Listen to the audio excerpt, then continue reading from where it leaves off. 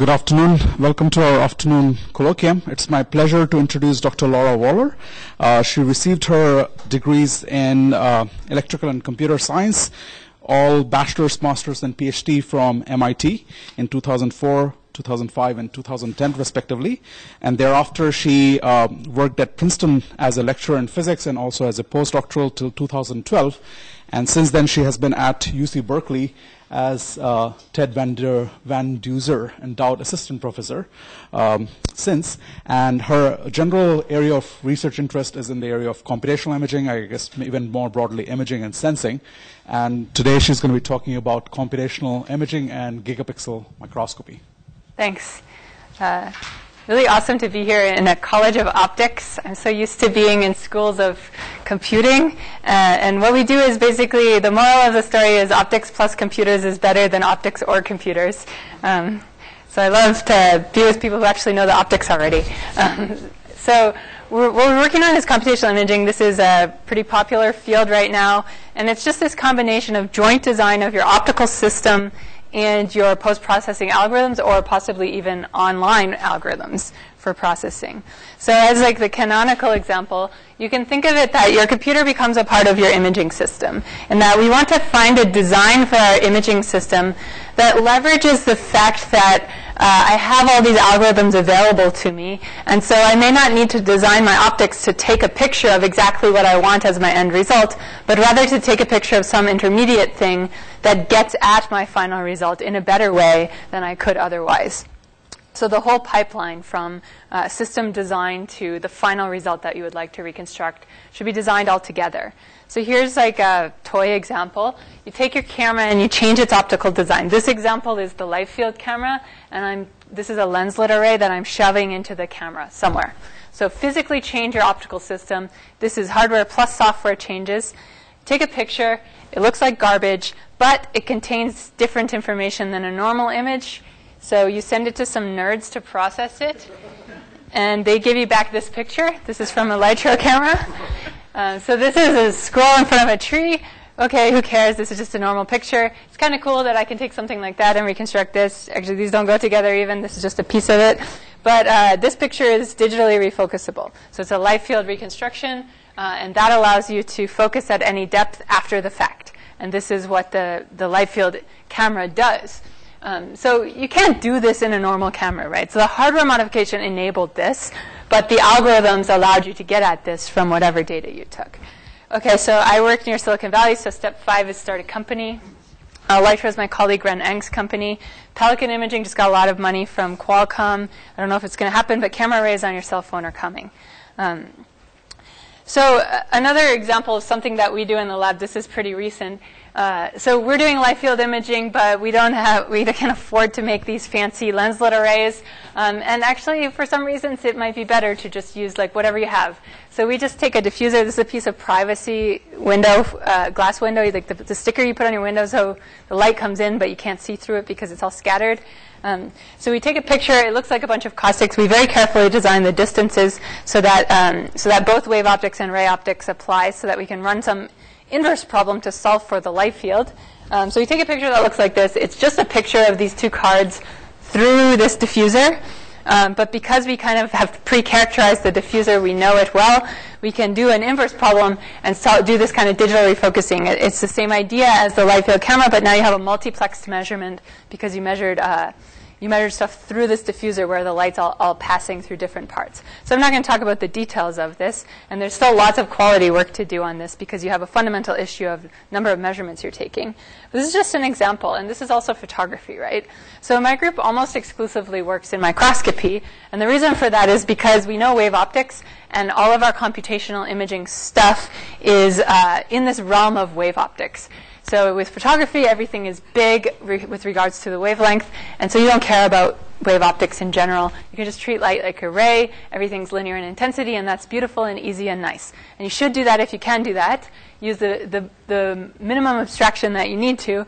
But we work in microscopy where things are closer to the size of the wavelength of the light you're using, and so diffraction, interference, and general wave optics effects become quite prominent, and they can't be ignored anymore. So this is where we're going at, is to try to do the sort of like similar things that are in computational photography, but applied to microscopy, where we have to do the wave optics version of them. And everything becomes more complicated because this is a more sophisticated model. We have to talk about phase and amplitude, but we never get to measure phase. We only get to measure intensity, right? So almost everything we do involves some sort of phase retrieval somehow embedded into the algorithm. And everybody here probably knows about phase imaging. It's this idea that light is a wave. It has an amplitude and a phase, but we always measure intensity, which is amplitude squared, and so we never get directly at the phase. So phase imaging is actually, phase imaging is impossible because you can never exactly measure the phase of a light wave. It's traveling far too fast on far too small of a time scale. There's no sensor that can do this. But what we can measure are something like this, which is the 2D map of the relative phase delays across this sample. This is a cancer cell in a microscope. And this is why it's important in biological microscopy, is because if you don't stain or tag your sample, then it's completely transparent and you just don't see it. So Zernike won a Nobel Prize for doing phase contrast. What we're doing is quantitative phase. So this map is intended to be a one-to-one direct mapping of an exact map of how much phase delay is caused by different parts of the sample. It's different than phase contrast. Phase contrast is a nonlinear mapping. You can't one-to-one go back.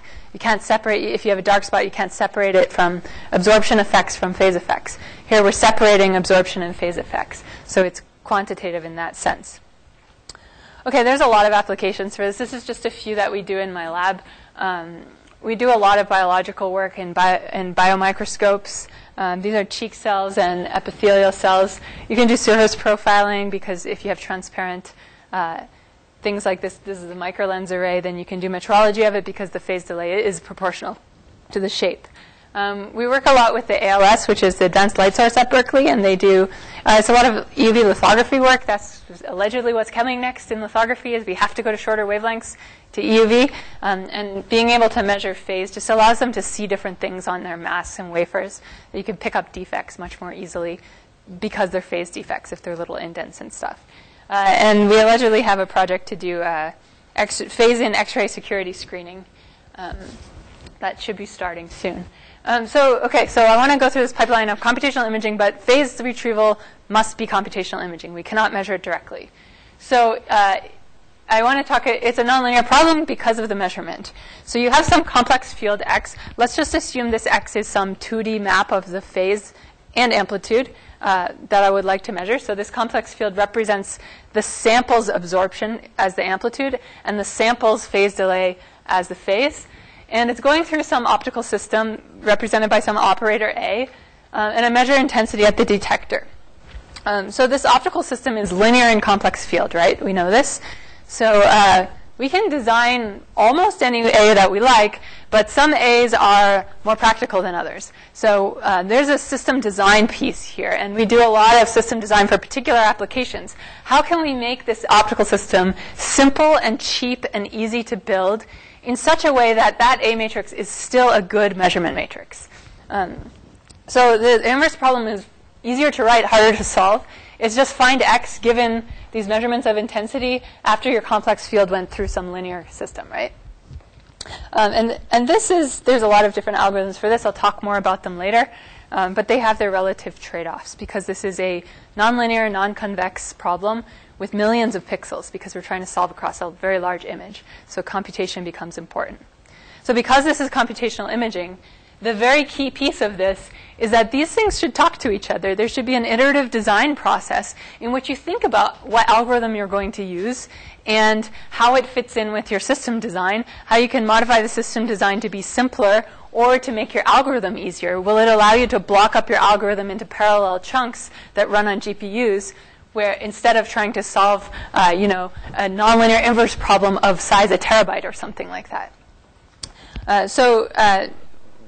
lot of this is rather sort of black magic or art. And I'm just going to talk about one particular physical system that we use that's a really nice hardware platform. But I want to get at this gigapixel imaging. And that's the idea that we're trying to do very large-scale imaging. So we would like to measure phase and amplitude, but across a very large scale. I want a large field of view and high resolution. And I want to do it all in a commercial microscope that's simple and cheap. So your typical sensor, we have one of these SCMOS sensors. They're pretty expensive, but they're pretty common in biological bright field microscope labs.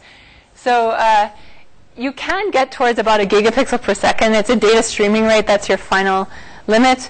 But then how do you design your optics so that you have like richness in your data so that you're not just taking a fast video of a 2D image?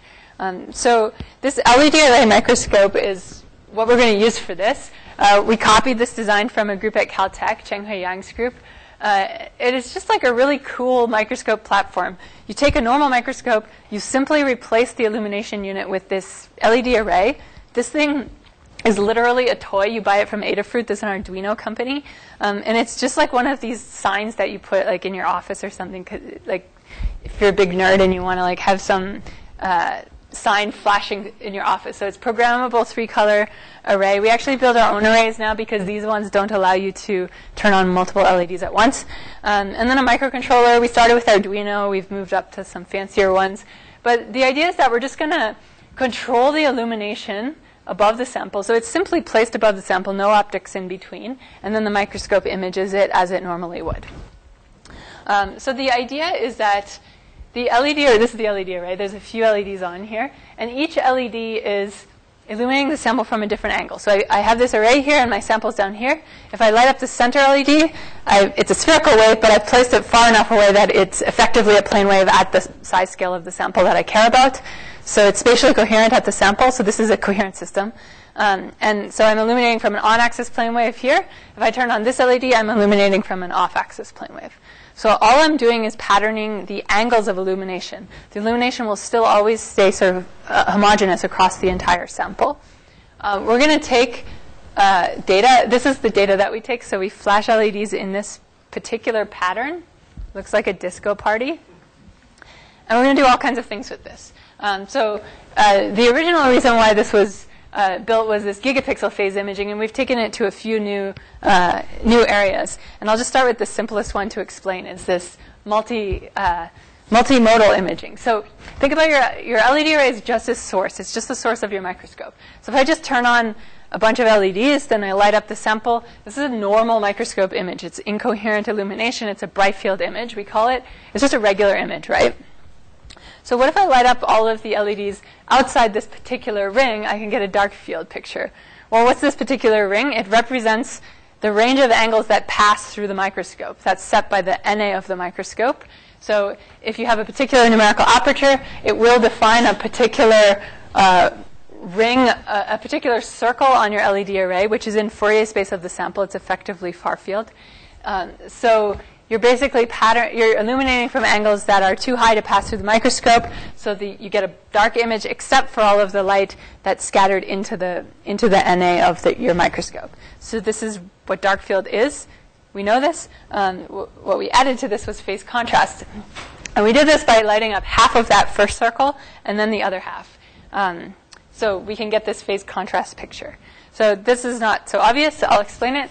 So this is called differential phase contrast. This is the illumination-based version. Colin Shepard taught me about this method a long time ago, and we're doing it on this LED array with illumination-based version of it.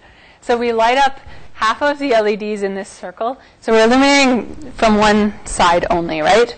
Okay, so imagine my sample now. Maybe I'll just show this. So if I illuminate from the other side, both of these are phase contrast. This is a microlens array, but clearly this is not quantitative phase. This does not map to the shape of the microlens array. So if I add these two images together, since all of the LEDs are incoherent with each other, the sum of these two images should add up to just the bright field image. That's just your normal image, no phase contrast, right? An in-focus imaging system with symmetric illumination has no phase contrast. So you don't get any phase contrast. This is just some absorption contrast because stuff is scattering outside of the microscope.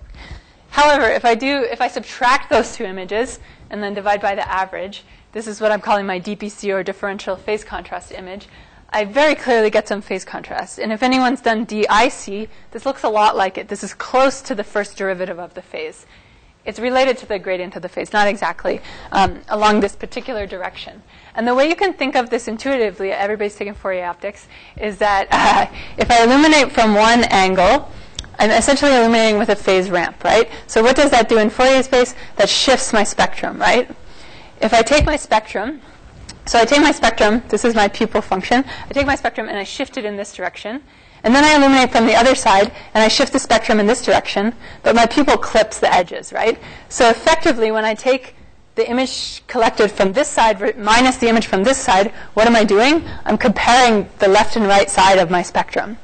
If my object was purely real, it would have no phase information, and I would expect Fourier space to be purely symmetric, and any absorption information will be purely symmetric in Fourier space. So by doing this subtraction, I've completely removed all absorption effects. So this is only phase contrast. If there was like a black dot on there, it wouldn't show up here. And now to get to say that it's the gradient of the phase is much more complicated. You can read the papers. So it's not actually the gradient. It's something like this. So this is the transfer function from phase, the spatial frequencies of the phase information in the sample to the spatial frequencies of the intensity measurements in this DPC image. This is a little weird, right? It's a transfer function from phase to intensity. This is a nonlinear effect, so that this is, you can't write a transfer function, but we're doing it anyways. And we do this by linearizing with Born's approximation, which is fairly accurate in this case. So, and it's not exactly a gradient. A gradient would be a perfect ramp, but actually it dies off at the edges because of the MTF of the system. It's incoherent illumination, so we get out to twice the NA of the imaging system. So we get twice the spatial resolution in our phase retrieved as we would have if we used a coherent phase retrieval method. And then we simply deconvolve this out because we've linearized the problem into a transfer function. So we take our DPC image and deconvolve it. In practice, we actually, if we want to do good quantitative phase imaging, we would do top minus bottom and left minus right together, because you have this line of zeros in your transfer function, which ruins everything along one particular direction if you don't. So one thing that we can do with this is, like, this is actually really interesting, because bright field, dark field, and phase contrast are the three most popular non-fluorescent, non-tagged imaging modalities in a microscope. And typically, you have to like physically remove elements of your microscope and put other ones in to switch between one or the other. But now we can simply time switch these three different patterns on our LED array and get like simultaneous videos from all three. They're just time interleaved in this way. So this is nice if you just want to see these different contrast modes all at once for various biological applications. These are C. elegans babies. Here's another example where we're just doing quantitative phase here, because these are pretty pure phase samples. They're unstained epithelial cells in a microscope. And you can see here that because we get this twice the resolution, we can actually get to like pretty high resolution information very, very fast, because in this case we're using 4 images to reconstruct every quantitative phase image. So we run our camera at 40 hertz and we get a 10 hertz phase reconstruction. It's just a Fourier transform, so you can run this on a GPU in real time and actually see the result in real time. But this was really nice for me because we started to actually see some of these subcellular processes that are happening very, very fast that we weren't seeing in some of the previous methods we used that were too slow. They were just getting blurred out, basically. Here's another example of just some phase dynamics that you're getting in these cells over time. Okay, so I think the coolest thing that you can do with this LED array microscope, so everything here is same hardware platform, different coding strategies on your illumination and different reconstruction algorithms. But I think the coolest one is this gigapixel phase imaging. And this gets at some of the really interesting algorithms work that we've been thinking about lately. But the idea is this was the original idea of building the LED array microscope, was that you can get both high resolution and large field of view. So you always have to choose, right? Camera, microscope, whatever. Your optics has a finite space bandwidth product, and you're going to have to choose either I zoom in and get a good resolution over a small area, or I zoom out and get a bad resolution over a large area. And we want to get both. There's a lot of reasons why you want to get both. Pathology is a huge motivating example, but live cell imaging is huge. All these quantitative biologists who are trying to do cell studies on tens of thousands of cells, but they can only see 2 or 3 in their field of view at once when they're trying to look at subcellular stuff, then it gets like very cumbersome. So this is not a full gigapixel. This is one of our first images, but it's getting towards a gigapixel image, and we have this few millimeters field of view, but we're getting 0.7 Na, which normally comes with a very small field of view. These are red blood cells, and this is malaria is a great example. So malaria diagnosis is still done with optical microscopy, and what they need to do is look for infected cells. So they need to look inside these 5 micron or so cells. So they need very high Na. 0.7 is actually quite low for malaria diagnosis, and they need to do it across tens of thousands of cells, and ideally as quickly as possible. So you could do this, right? You could use a high-resolution microscope and just physically move. This is what the Zeiss scanners do. They cost $500,000, and they simply physically move this thing within across a larger field of view with a high-resolution microscope. Major problems with that, right? So 1, mechanical motion. It's slow. It's never going to work on live samples. 2, probably more important, your sample's never flat, and it has really big problems with having to keep things within the depth of field. So you have a really small depth of field, and so you have to do autofocusing at every step. That really slows things down quite a lot. I'll show you we don't have to do that because we have a naturally larger depth of field, for better or worse. And then they don't get phase, right? So we're getting phase information here. Okay, so how do we do this? This is called Fourier tachography in general. I don't really like the name. But the fundamental idea is synthetic aperture plus phase retrieval. So synthetic aperture is to capture information from different angles or Fourier space. So spatial frequencies, this is the spatial frequencies of the sample. So if I want a high-resolution image, I need to fill in a large large bandwidth in this Fourier space.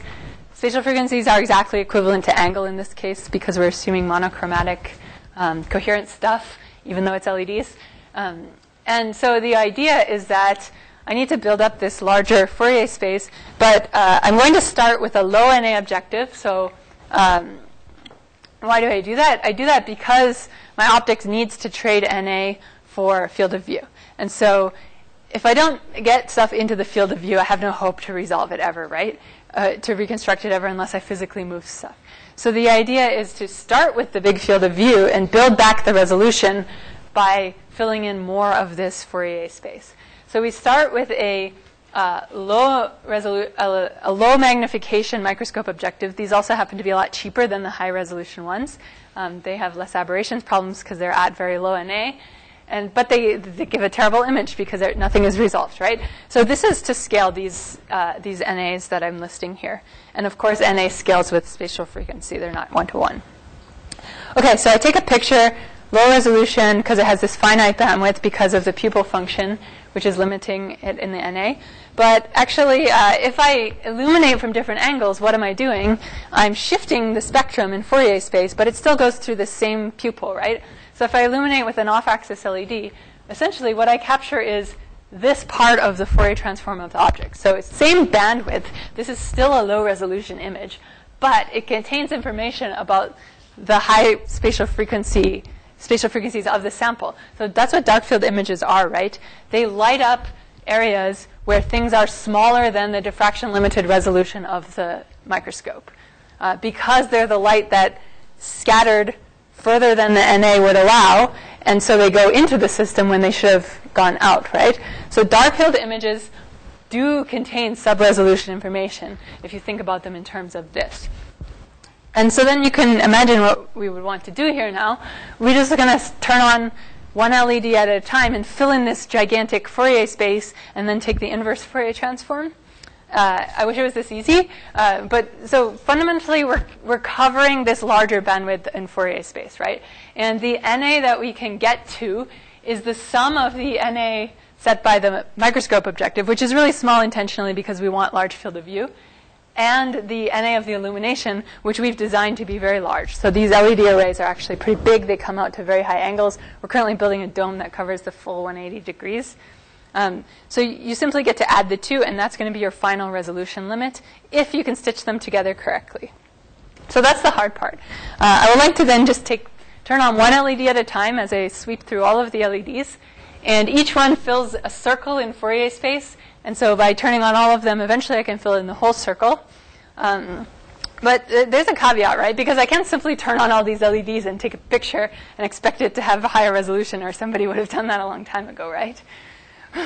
What's the caveat? Well, if I want to fill in this synthetic aperture Fourier space, and I just want to take the inverse Fourier transform to get the high resolution image, I better know phase, right? Because if I do a Fourier transform of something without knowing the phase, it's going to just look like garbage, right? So I need to have phase and amplitude in Fourier space in order to reconstruct the image with higher resolution. So that's where the phase retrieval part comes in, is that we need to not only stitch the images in Fourier space, but also solve for the phase.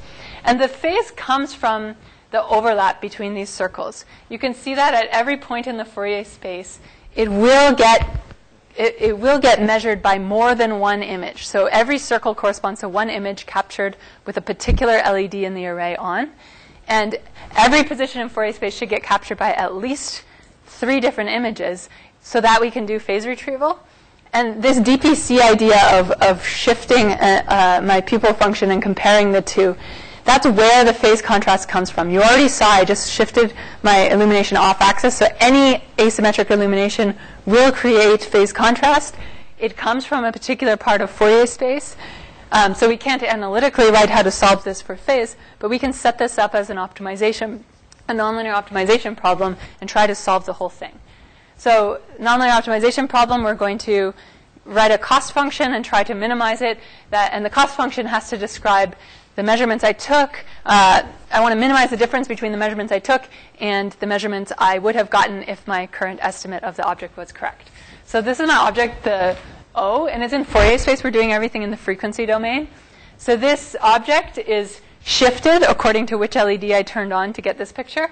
And then it's chopped by P, which is the pupil function. Actually, we have aberration, so the pupil function is not just this binary circle, but it actually has a phase. It's complex. It has a phase to it as well.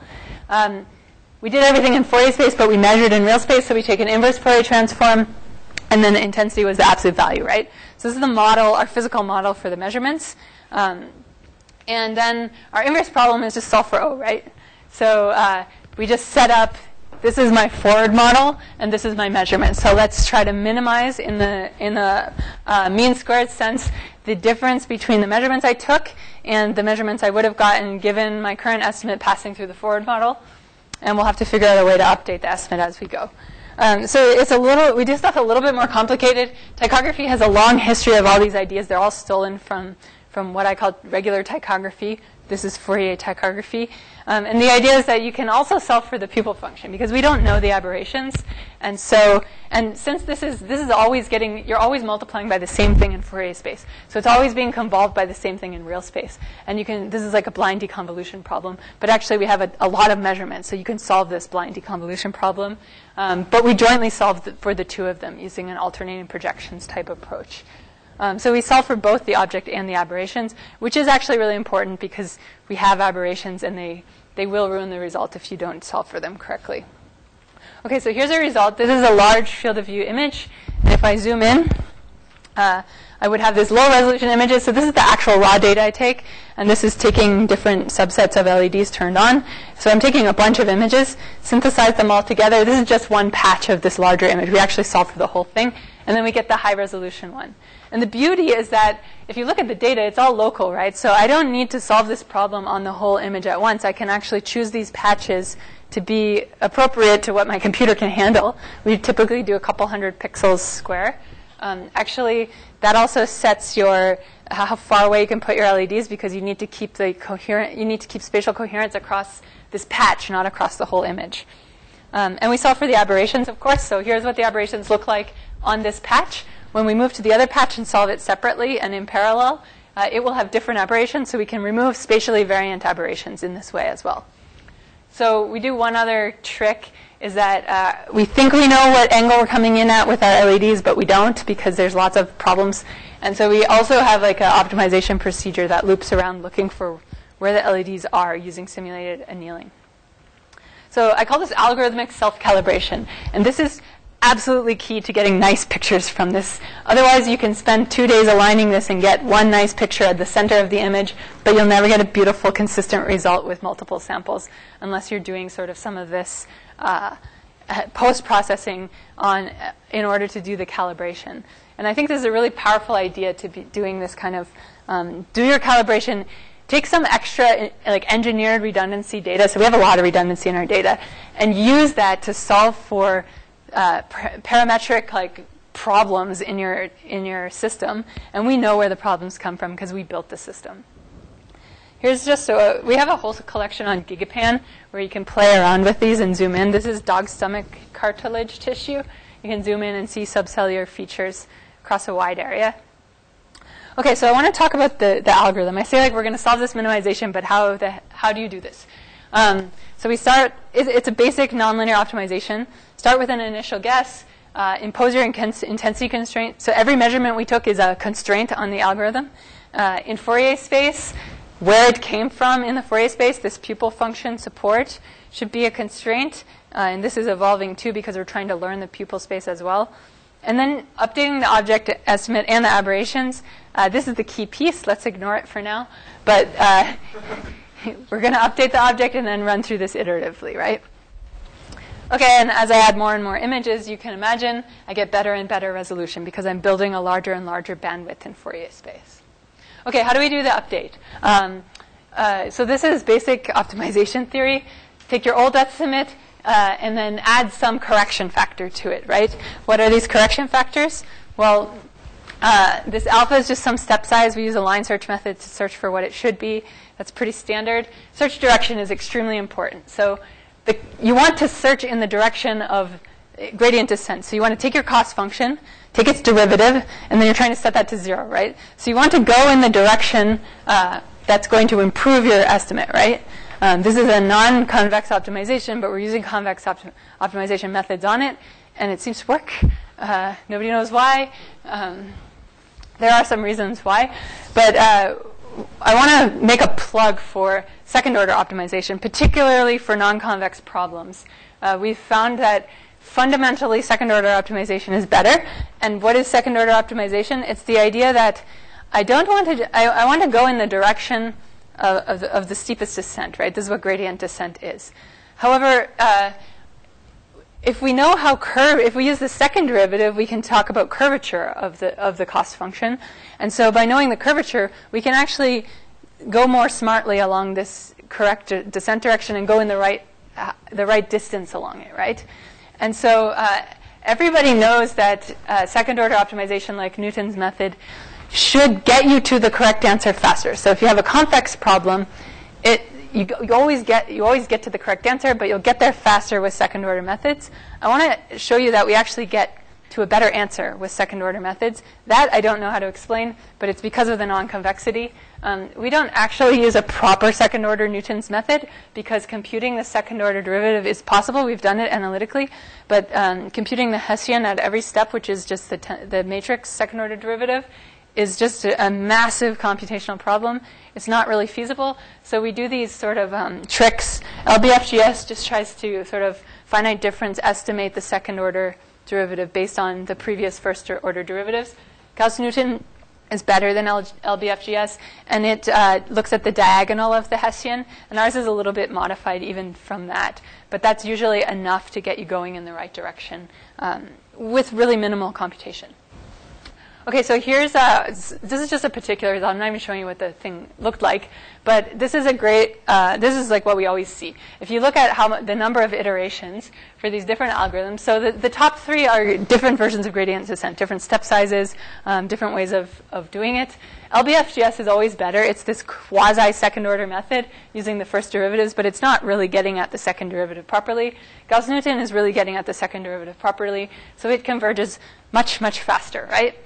So the top one is the actual phase error as you go through these different iterations, and the bottom one is the cost function. And I wanted to point out here that if you look at the cost function, for all of the algorithms except Gauss-Newton, they look like they're descending pretty quickly, where they're not actually reducing the error that quickly. So they're giving some sort of false hope, I think. And this is my commentary on fast versus exact.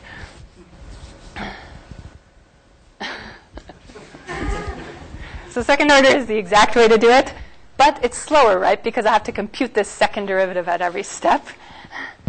And so I'm only showing you the iterations here, but actually in practice, our second order methods are doing so much better with every iteration that we can use so many fewer iterations that our runtime actually drops by more than half. It's less than half of the even of the LBFGS. And gradient descent never gets there. You can run for 10,000 iterations, and you're still not at the same sorts of error values you get in second-order methods. So here's some results for this Fourier tychography. This is the gradient descent result. This is in particular a bad situation. We've picked a part of the images that doesn't work very well.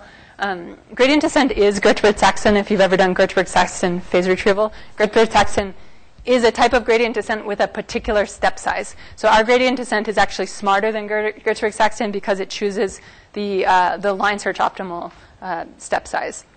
So the second-order methods just do better, and they're more robust to noise and error, which is not that explainable. Okay, so we got really excited last year, 2 years ago. This postdoc from Stanford came to Berkeley who had worked on this algorithm called phase lift, which is like a applied maths theoretical way to take this non-convex problem, lift it into a higher dimensional space in which it is convex, and then solve the convex problem. And then you have a provably guaranteed convergence on this phase retrieval problem. Super exciting, right? Like we've never been able to prove that this is the correct answer and we'll always get the correct answer. So we were really excited about this, and then we tried it. And what do we get? A whole bunch of garbage. So phase lift is the algorithm I'm talking about. There's a little bit of a caveat because lifting it into this higher dimensional space goes from n pixels to n squared pixels. We're talking about 1 million pixels. That's going to a terabyte of data, and you have to run SVDs on a terabyte matrix. Like, just not going to happen. So what do? You use a convex relaxation, which makes it less provable, but possible to run it. So this is the not provable version of phase lift, actually. But still, this is supposed to be fundamentally a better algorithm, and it's not working very well. And if I showed you simulations, you would see that it is better in simulations, but it's not better in practice. And this was super confusing for me. So rectangular flow is the follow-on to phase lift. It's just like computationally easier to run. It ends up being very, very similar to some of the second-order methods, actually. But what we found, this took a very long time to figure out, but what we realized is that the gradient descent and Gauss-Newton methods that we were using were minimizing the difference between the measured amplitude and the estimated amplitude from our current estimate of the object. Whereas phase lift and rectangular flow were minimizing the differences in intensity. So this is a cost function. You're just running an optimization on it. So there's no reason. They're both going in the same direction. There's no reason why that they shouldn't be equivalent, right? Any guesses to why they aren't equivalent? It's not obvious. Let me prove that this was indeed the problem. So we wrote a proper maximum likelihood is the proper way to do this. And we wrote a maximum likelihood solver. It's really slow, so we don't use it much in practice. But it's the right way to do this. And if you use the exact same algorithm, but with these two different cost functions, you see exactly the artifacts that were troubling us, right? So clearly, it's because of the cost function that we're getting these artifacts. I'll just say quickly that we actually use this one in red, the sequential Gauss-Newton method in practice, because it's extremely computationally efficient. It's fast. It doesn't require a lot of memory. And it seems to get as good a result as this maximum likelihood method, which is actually should be better. Okay, so why do we get these weird artifacts based on the cost function? It shouldn't happen if we had Gaussian noise. But we don't have Gaussian noise. We have Poisson noise. And if you remember, I took a bunch of images with the LEDs that are within this bright field circle, right? So all of the center LEDs create bright field images. They look like this. They're very bright. And then as soon as I took pictures with LEDs that were outside the NA of the microscope, I have dark field images that are very dark, right? And so because we have Poisson noise, what happens is the bright field images have more photons, so they also have more noise. And the dark field images have noise proportional to the intensity. And these are wildly varying intensity values, orders of magnitude different, right? So the fact that the noise is Poisson is the problem. Because if you use an intensity-based cost function, you're effectively assuming Gaussian noise. And if you use an amplitude-based cost function, you're not assuming Poisson noise, but you're assuming something closer to Poisson noise. So our maximum likelihood did assume Poisson noise. But this wasn't enough to explain the large the severe artifacts that we were getting. Because we have an SCMOS camera, very good noise performance. It shouldn't have been enough to cause the large artifacts that we saw. And in fact, that wasn't what was happening. But what was happening was that aberrations behave the same way. So the errors in our measurements due to aberrations can be quantified in simulation, and they are also proportional to the intensity of the image, as are these are the key errors, systematic errors in our system. LED miscalibration, so I think my LED is here, but it's actually over here. That causes errors in your measurements that are also proportional to the intensity. So they are systematic errors, but they seem to have a Gaussian-ish profile. I mean, we kind of did simulations to cause this. But they're behaving like Poisson noise. So a Poisson noise assumption is a much better assumption for this kind of thing. So our point is that basically the cost function assumption was causing us to be more robust to both noise and systematic errors, like model mismatch errors like this, which I found really interesting. The other key piece that we looked at is initialization. If you're in a non-convex problem, starting close to the correct answer is very important. There's a lot of theory on this, but actually physically based initializations have been much more powerful for us. And so we use DPC, so we just add up all of the images from the left half and the right half and then subtract them, solve for quantitative phase. It's this Born linearization, but it's only the initial guess. But it's a good initial guess because it's a fairly accurate approximation. Without it, we very often just kind of fail in our phase retrieval, but with it, we get much better results. And you can see here the problem is we lost all the low frequencies. So the low spatial frequencies of phase are very hard to recover with this system. And the DPC initialization gets those all put back in the right place so that your algorithm doesn't have to work as hard. OK, so we wanted to do all of this on live samples. We can put an incubator in there, but it was fundamentally just way too slow. Scanning through each LED was just really painfully slow. So we made our own custom arrays that are brighter. We made a real-time hardware sync, and we're going to do some multiplexing that I'll talk about. But here's the first result with in vitro. This is live cancer cells in a petri dish. They're dividing. And this is these are just some looking up some of the fields of view. So if you watch that one, that cell's going to divide into a couple. This is Bio 101. It makes some actin filaments, curls up in a ball, and then explodes into a bunch of cells. And this is a quantitative phase map. We're taking the data pretty slow here still, every 8 seconds, but we started out with 10 minutes, so this was an accomplishment at the time. I'm going to get to half a second later. Yeah, and this is a quantitative phase with unstained samples. Once you get good quality phase results, you can start doing quantitative analysis on this. So Cell Profile is a very popular software package for biologists to do segmentation and tracking like this. You can compute things from it. But getting to this point was actually quite difficult. You need very high-quality phase maps to be able to use Cell Profiler. They actually have a whole page on their website about how it doesn't work on phase images, but it does if you have good phase images. OK, so the next thing that we really went after was time. And the big problem with time was that we were collecting all these redundant images. So this overlap was resulting in us collecting, actually the original case is that you need 60% overlap between each neighboring circle. And this is pretty fundamental to tychography. There's a lot of papers on this. You can't beat this. The algorithm won't converge if you don't do it. So what you end up with is 10 times more data collected than reconstructed. And that just seems wasteful to me. And we shouldn't have to do this, right? So you can't get away with just downsampling or spreading these out. It just won't work. So what can you do? And the way we went after this was with a multiplexing approach. And so that idea is to say, OK, before I was sequentially scanning one LED across one to the next. So this is like an A matrix that's just a diagonal matrix, directly doing what I want. Multiplexing is the idea, turn on a couple LEDs at once. And if you make these all linearly independent, then you can make some A matrix that can be invertible, and then you can solve this whole thing. But you're turning on more than one LED at a time. That's great, because now I can reduce my exposure times. And ideally, I would like to just throw away some of the data and solve this problem anyways, right? So that would be compressed sensing, and I would have had to take the measurements correctly. Our problem is a little bit harder because it's absolute value squared. So designing these multiplex codes is very not obvious. We don't have an ideal way to do it, but we do this fairly heuristically. But our coding strategy is this.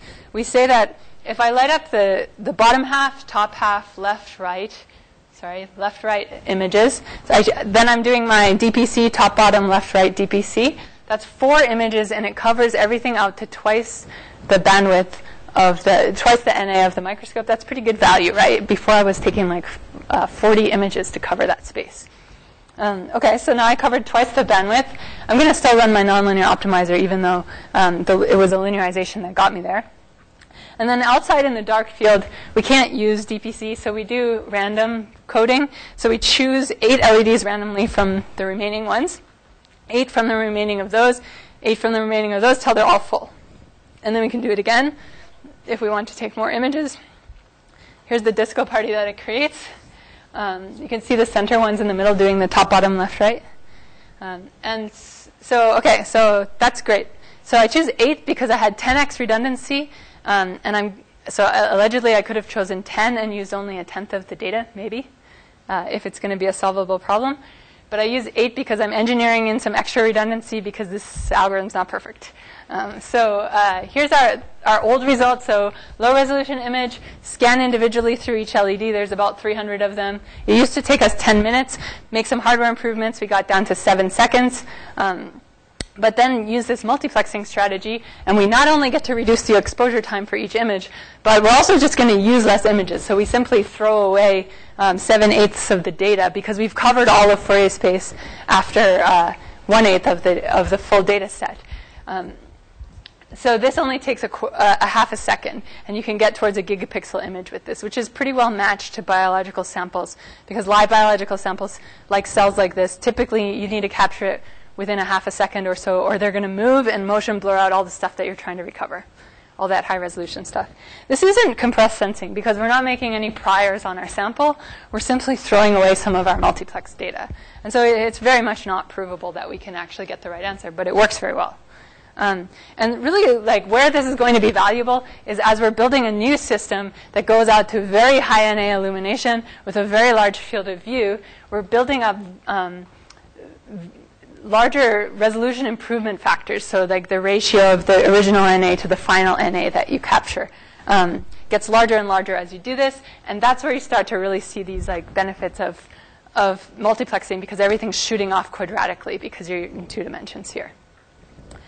Okay, here's, of course it works. You see some noise artifacts now because we're fundamentally taking less data, right? So we become noise limited at some point, and that's actually where we stop. But this is captured extremely quickly.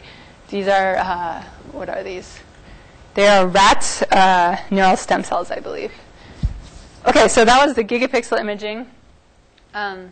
I'll talk really quickly about how we can go to 3D, because obviously not all samples are 2D, and we wanted to get to 3D. So we started out with thinking about, as I change my illumination, I've been assuming that this shift in Fourier space is happening when I change my illumination angle. That's not true if I have a thick sample, right?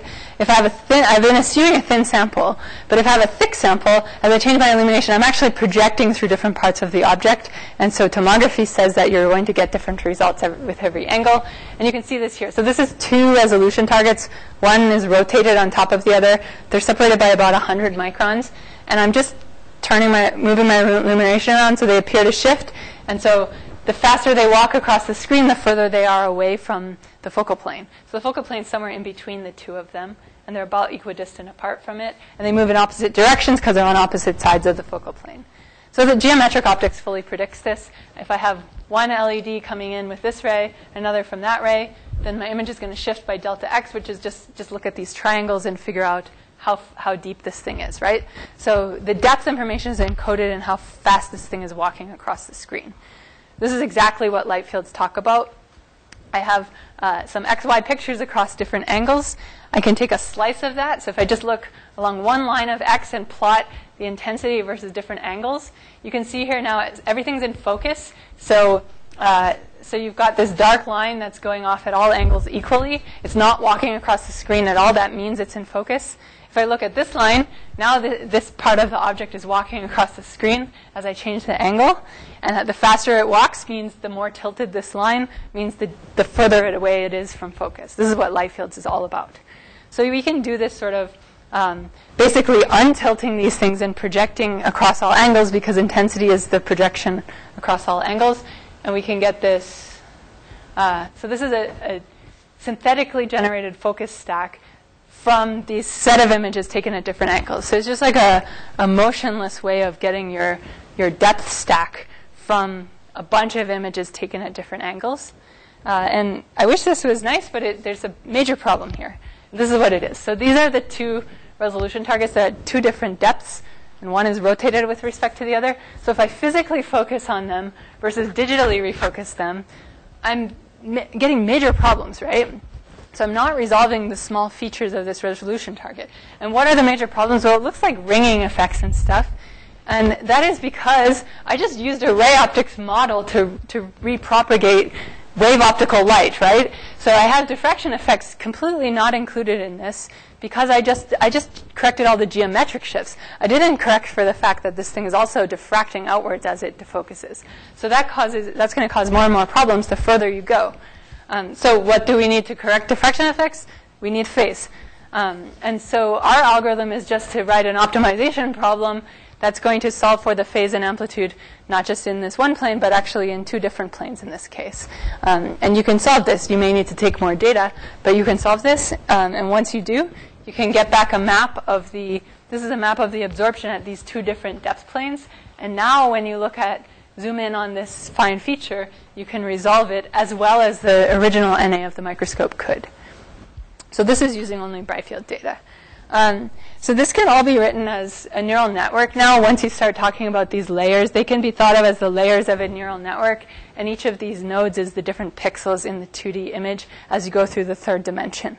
So our nonlinear optimization algorithm is exactly the same thing as an artificial neural network. It's the exact same algorithm once you put it into this framework, except we're only doing the training step. We never do a prediction step after we've done the training. So the final result is the trained three-dimensional object that we're looking for.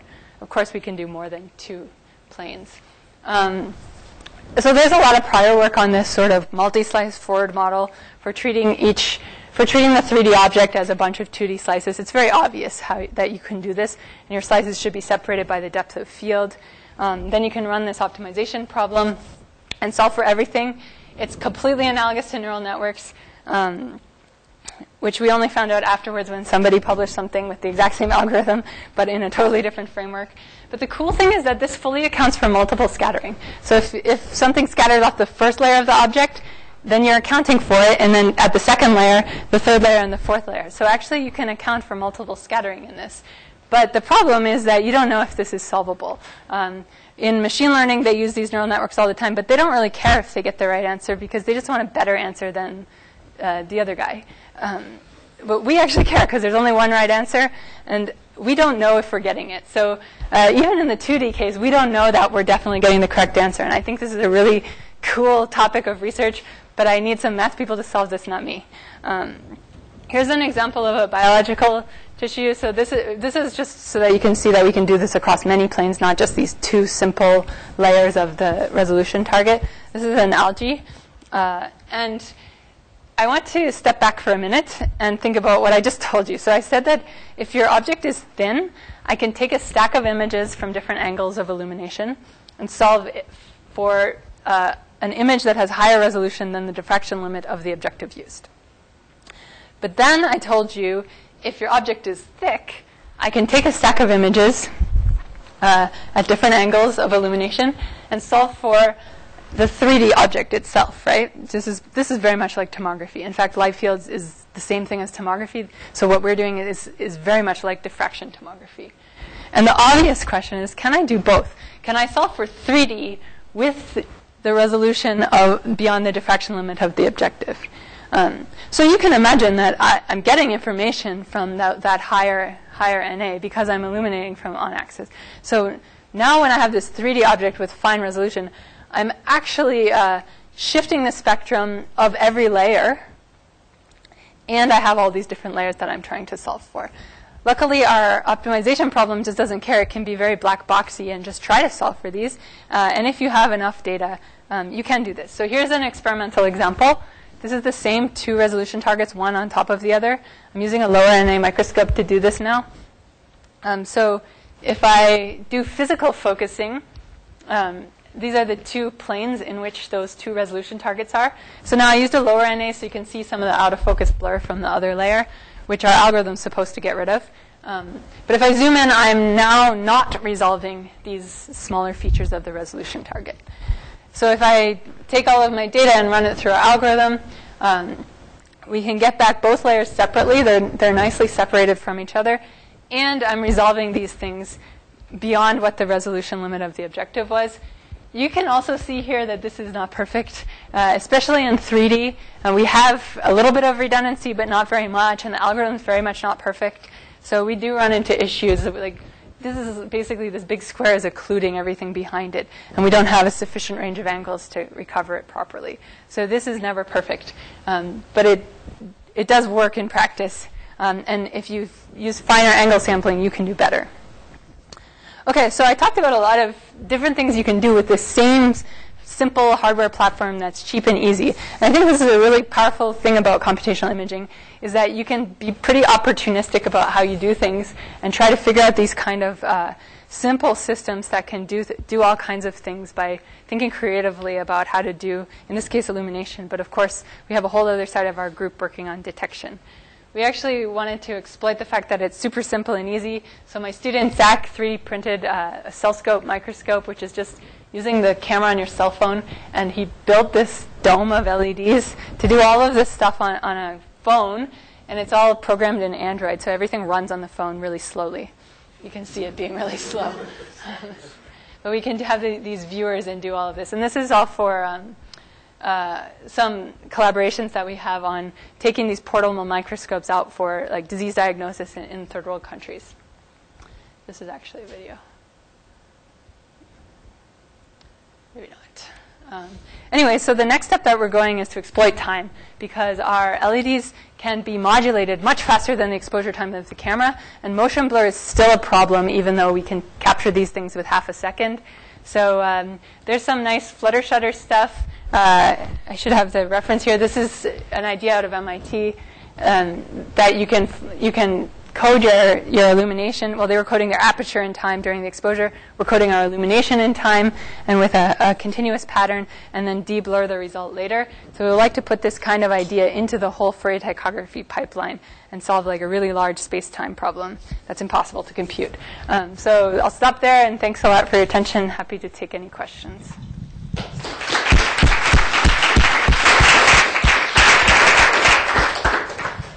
Questions from the audience? Yes, Jose.